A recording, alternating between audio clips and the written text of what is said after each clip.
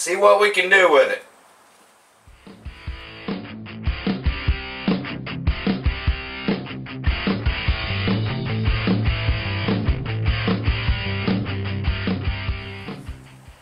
Okay guys, this is that air compressor. I bought this, I think I did a flea market find. I bought it at the flea market about 2 years ago-ish. And this thing has always done me well. And I noticed here lately it had a knock in it. Look at that. Someone has tried to shim that, and that is cracked there.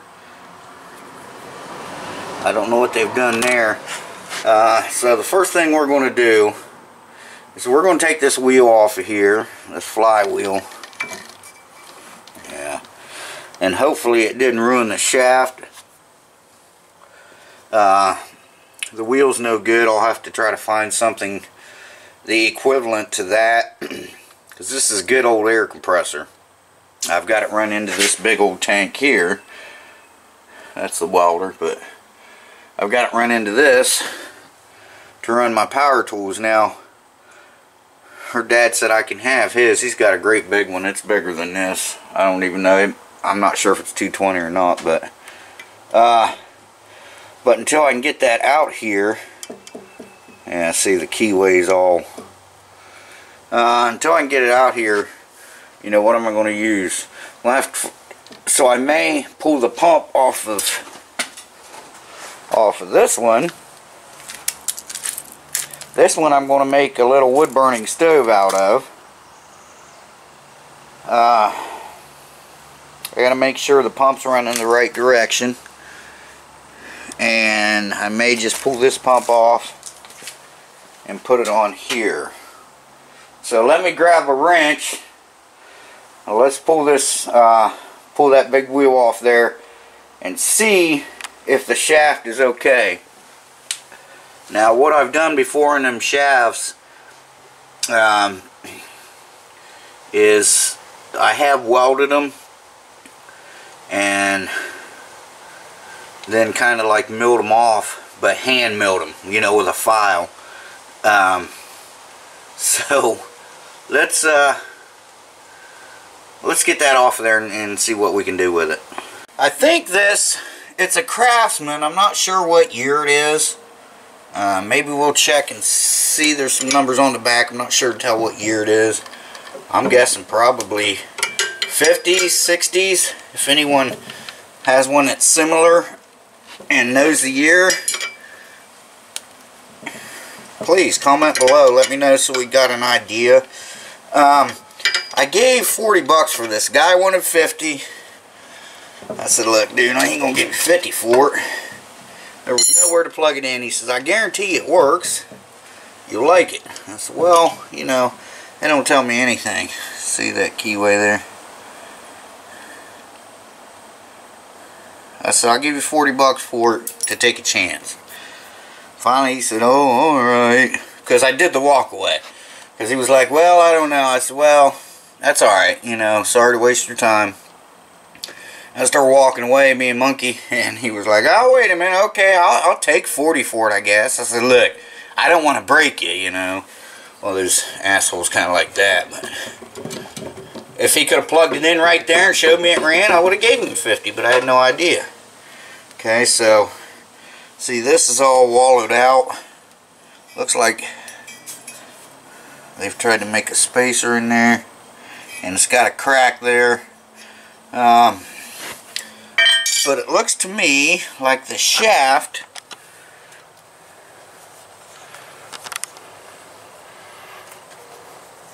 okay, we got lucky. The shaft's good, so I see this is cast iron. I can maybe find another one of these, maybe online at the scrapyard or something. I don't know. Looks like that seal may be leaking a little bit, but you can get them seals. But I still want to keep it because it's so cool. So what we're going to do though is I think I'm going to go ahead and take the pump off of here and take the pump off the other one. I got to make sure it's going to turn the right way, and then we'll put pump on here. Okay, this has got nuts on the bottom. and screws. I don't know how I'm going to get my hand up in there to hold these to keep these from turning. So first let's get this unhooked up here and make sure that T will screw into the other, into here. We'll go from there. Okay, these have no nuts on the bottom, so these should be okay. This thing is very quiet. The motor's quiet. I may put the motor on it too. What is it? It's half horsepower. I'm not sure what this one is. I thought it was a half horsepower. It's got this information down here on it. Right there. So, let me see. Shit. Okay, let me go ahead and get this taken off for you, and we'll go from there. Okay guys, so what it says on the back, I don't know if you caught it when I panned you back there, but it's a Craftsman Sears and Roebuck from the Sears and Roebuck company. Now, a lot of you guys probably know, but some of you may not, that they used to have a catalog you could order this stuff through and get it sent right to your home, called the Sears and Roebuck company. You could even get rowboats, you know, small boats, stuff like that, hand tools. There was all different kinds of stuff you could get through Sears and Roebuck. Now, that's why I'm thinking this may be from the 50s. I've already got these loosened up. I've got the 4 screws down on the bottom loosened. Okay, so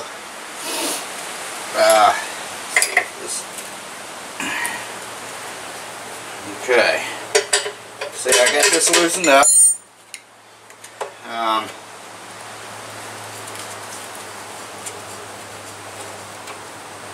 Just taking these bottom ones out. Let me get you backed up a little bit. I kind of got you ways away, but let's see. Alright. Man, these being straight, you know, standard head screws, man, they were a pain to get loose. I couldn't find, well, I thought I had a great big long handled screwdriver that was straight, but it turned out it was a Phillips. But yeah, these were a pain. So apparently they've got weld nuts on the bottom, which is good. And a weld nut is just what it says. It's a nut welded on the bottom, which sometimes are cool. In this situation, it's pretty much what you got to do. But if you ever strip them out, it sucks. Or sometimes, like if you go to loosen one, it's in there real tight, sometimes the welds will break, and then you got that nut on the bottom spinning around, and you can't get back up in here to hold it. So you got to try to find some way to get underneath there to cut it. And so it's got its ups and downs. Alright, but the good thing is the shaft's not hurt on this thing. Okay? Now, I took one of these, I made a steam engine out of one, and I also made a gasoline running engine out of one of these before. It didn't run great, but I did it. Okay, so let's go and set this to the side. We'll go out here. The other one's the same way. You just take the line off of it, and the 4 screws. That one has bolts, and we're gonna set it on here first. I gotta make sure it's spinning the right way, and then and we'll go from there. Hang tight. Okay, we have a dilemma. If you look down in here, 1 bolt will line up, the other 3 will not. Now, I could cut this base plate off. There's only 3 welds on each side. I really don't want to do that to this thing and mount the other one on here. If I have to, I will, but one of the reasons is I still haven't got any wire for the welder, and I don't have his arc welder out here, stick welder. So what I can do for now, but see, also this is not going to line up with that pulley. See, this is set back in. I could probably take this out a little bit, or even spin this pulley around. I think I can make it line up. So what I'm going to do is, I don't like to do this kind of stuff, but I'm going to put one bolt in there, and I'm going to drill.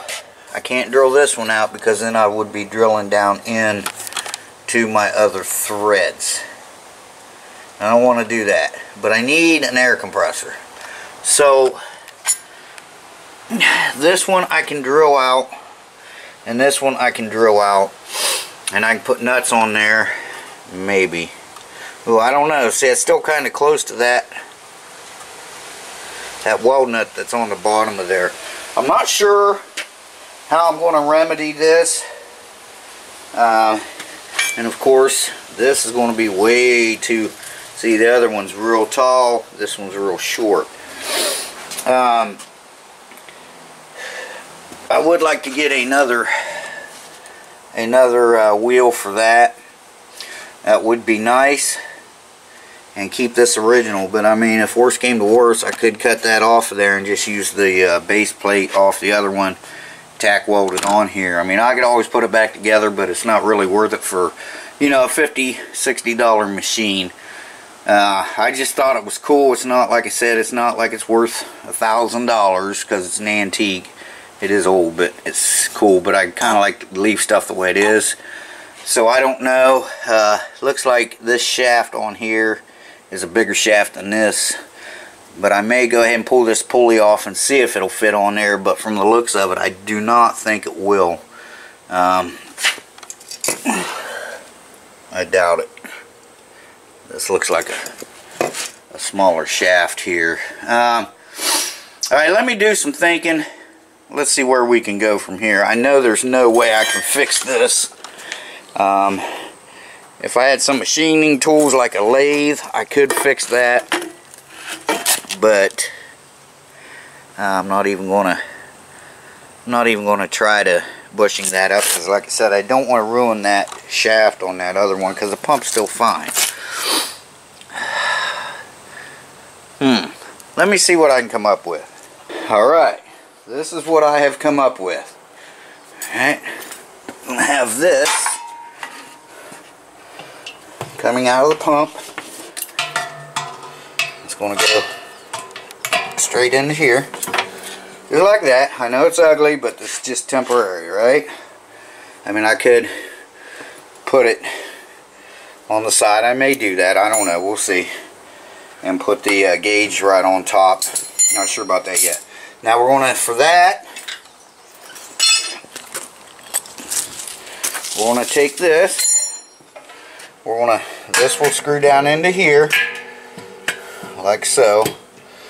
Okay, I gotta take this off, and I'll screw this on, get it nice and tight.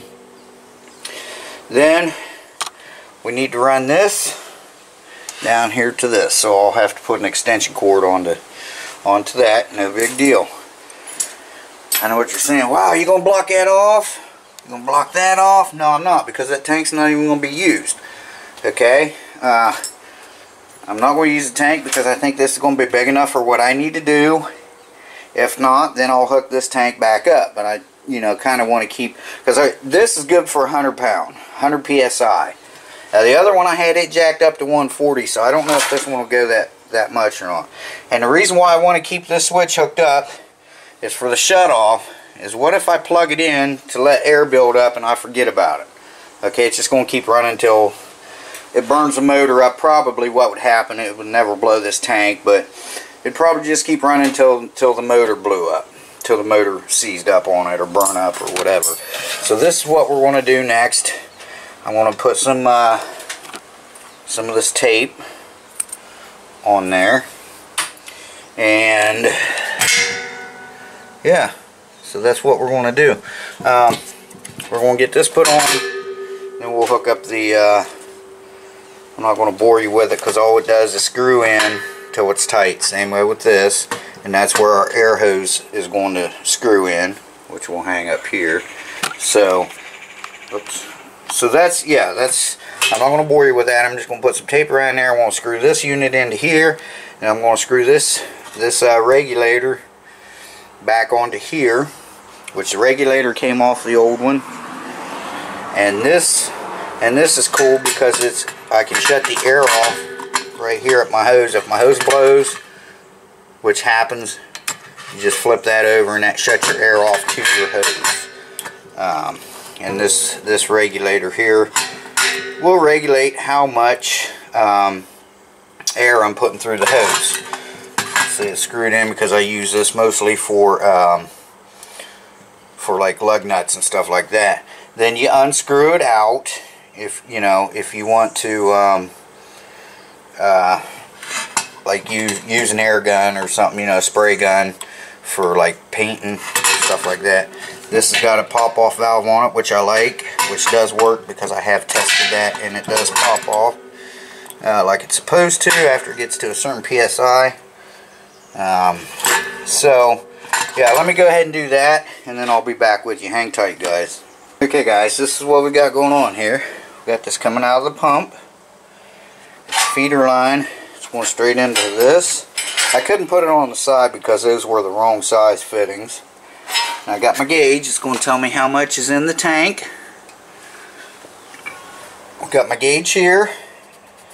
It's going to tell me how much I'm pushing through the line. This is where we'll adjust this at, right up here. Got a pop-off valve in the back, down under there. There is an extra pop-off valve there. I've got the cover for this. I'm going to leave the cover off because I may have to adjust that nut. Now that determines like how much air pressure when it comes up. You adjust that. Like if you want it to shut off at 80, you adjust this nut here, and when this gets up to 80 pounds in the tank, it flips this switch here. Okay, see? There's a switch there. It'll kick it on, and when it builds up pressure, this is spring loaded, and that'll kick it off. Okay, so let me get you set up here, and I'm going to go over here and plug it in, and let's see.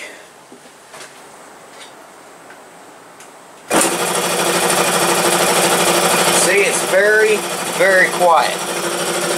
Okay. We're going to check for leaks. Like I said, we'll check our pop-off valve here. Okay. Then we're going to check our air pressures.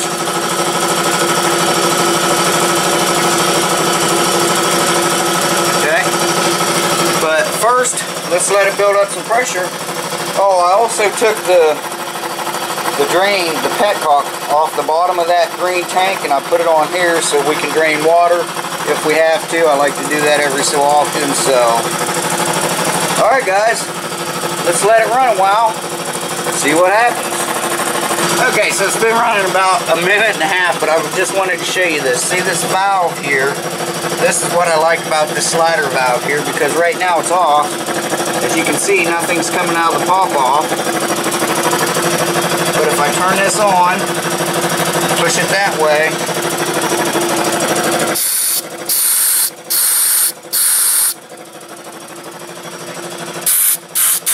now if I shut it off,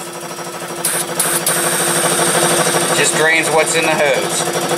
So that's pretty cool. So again, it's already starting to build up some air pressure. So, alright.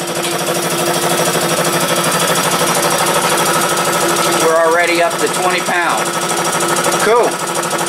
I'm going to see if I can get up to around 100 pounds. I think that'll be plenty. But let's let it run a minute. Alright, we had a failure right here. That old hose. So we'll have to come up with something different, or a different hose or something for that. So let me get that fixed up. This is the original hose off of that thing. And I mean original, as in it's probably been on there, Maybe not since it was new, but probably, 20, 30 years, I imagine. Okay, let me get that fixed. Okay, so this is what I came up with. Put a clamp on it, cut the bad end out. I don't recommend that, I hate doing that, but I had to do it on this at one time.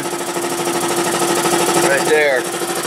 But like I said, temporary, because I really need this air compressor. So hopefully this will work. I got this thing, but one of the ends, see, 2 or 3 threads. I wouldn't trust this, and I don't think it's 100 pounds anyway. I know this will do 140, but it may not do it now, so I'm only going to keep it at 100 pounds. And what I'll do, I'll wrap me a piece of wire around that, so that way in case it pops off, you know, same way as up here, it's not flapping all over the place. So, yeah, we've already got 10 pound in there.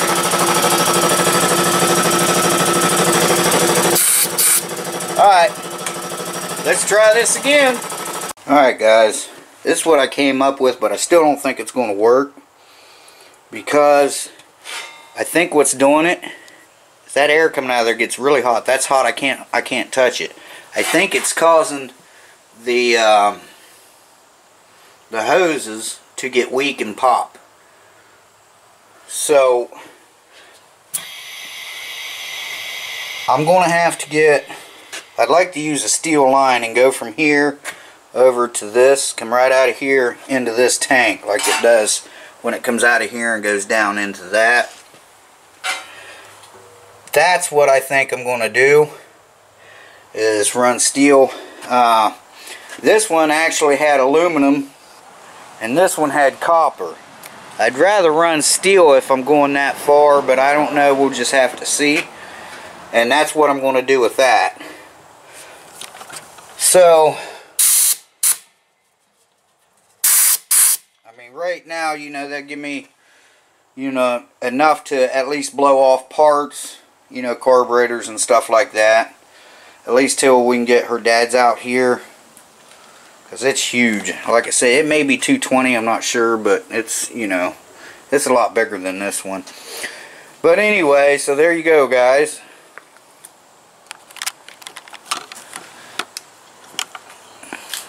So just kind of messing around in the garage a little bit, trying to do a project.